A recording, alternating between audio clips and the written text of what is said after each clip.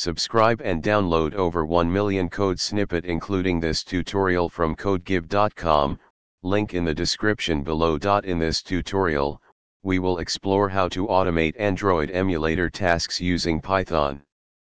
We'll be using the ADB, Android Debug Bridge, tool to interact with the emulator and the Uiautomator library for UI automation. Android Studio, install Android Studio on your machine, as it provides the Android emulator. Python, make sure Python is installed on your system. ADB Installation, ensure that the Android Debug Bridge, ADB, is available on your system. ADB is usually included with Android Studio. Uiautomator, install the Uiautomator Python library for UI automation. Open Android Studio, go to the AVD, Android Virtual Device, Manager, and start an emulator. Open a terminal and navigate to the Platform Tools directory inside your Android Studio installation.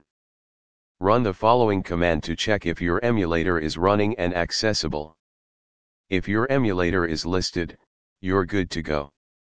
The Uiautomator Viewer is a tool that allows you to inspect the UI hierarchy and attributes of the elements in your Android app. Create a Python script, example Android_automation.py, and use the following code as a starting point.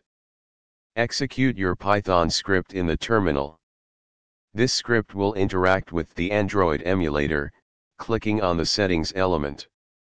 You can modify the script based on the UI elements of your specific app. Refer to the Uiautomator documentation for more details on available methods and usage. You've now learned the basics of automating Android emulator tasks using Python. This tutorial covered connecting to the emulator using ADB, installing the Uiautomator Viewer, and writing a simple Python script for UI automation. Further customization and enhancements can be made based on your specific application and requirements. ChatGPT